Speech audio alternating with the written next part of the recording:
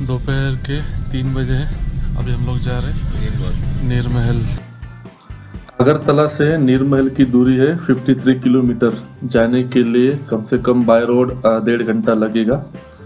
नीर महल का opening timing है 9 बजे से लेकर शाम को 5 बजे तक।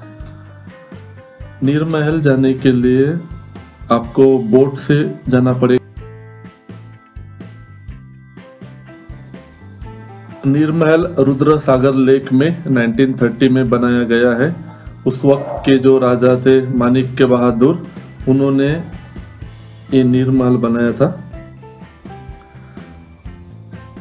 नॉर्मली वहाँ पे ज़्यादा भीड़ होती नहीं है। जो लोकल लोग हैं बस वही विजिट करने के लिए आते हैं। बाहर के कुछ टूरिस्ट मुझे मिले नहीं। बोट से होकर नीर महल तक जाने के लिए कम से कम 15 मिनट लगते हैं।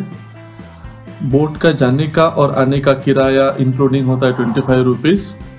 बोट आपको वहाँ पे ड्रॉप करेगी। वहाँ पे 45 मिनट्स आपको टाइम दिया जाएगा महल को विजिट करने के लिए। फिर सेम बोट आपको वापस लेके आएगी इस पार। महल में देखने लायक ऐसा कुछ खास है ही नहीं। पूरा महल खाली पड़ा हुआ है। सिर्फ उन्होंने नाम दिया है किस जगह पे उनका दरबार होता था, किस जगह पे नृत्य नाच गाना होता था, या किस जगह पे उनका वॉशरूम या बेडरूम जो भी होता है वो है।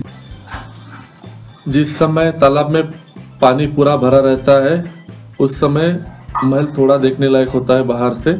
और कभी कभी शाम को लाइटिंग भी वहाँ पे करते हैं।